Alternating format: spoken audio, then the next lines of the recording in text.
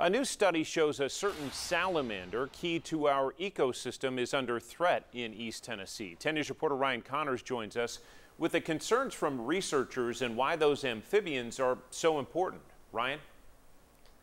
Yeah, John, and although they may have been hard to see for many years, the Hellbender salamander could be found at the bottom of almost every East Tennessee freshwater stream.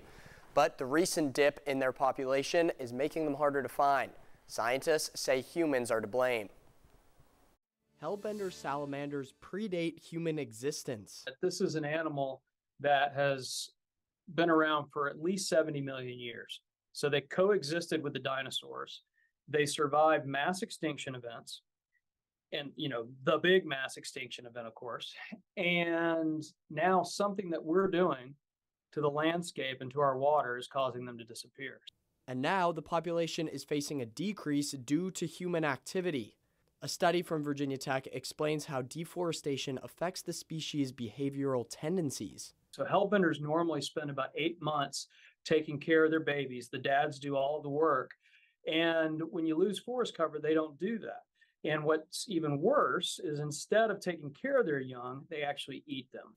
The high levels of cannibalism along with illegal killings of the salamanders has led to the drop in numbers. Hellbenders are found in fresh water, making them an indicator species to humans when looking for bodies of water that are safe for consumption. East Tennessee streams are among the most populated spots for hellbenders. These species evolved here. They are a natural part of the ecosystem, and so I think just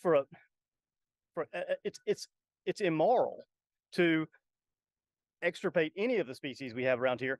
Humankind has had such a bad effect on the environment over the past 200 years that some scientists are describing us as being in a new geological age of human impact on Earth. We have a responsibility now to be stewards of our environment. Because we've had such a negative impact in the past, now we should take responsibility and make sure we're restoring these species.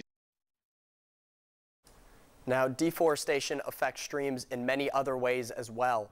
With fewer bushes and shrubs, more debris is allowed to come in and contaminate the streams and allow more cattle access as well, which can obviously cause contamination to our drinking water. John? Ryan Connors with that perspective tonight.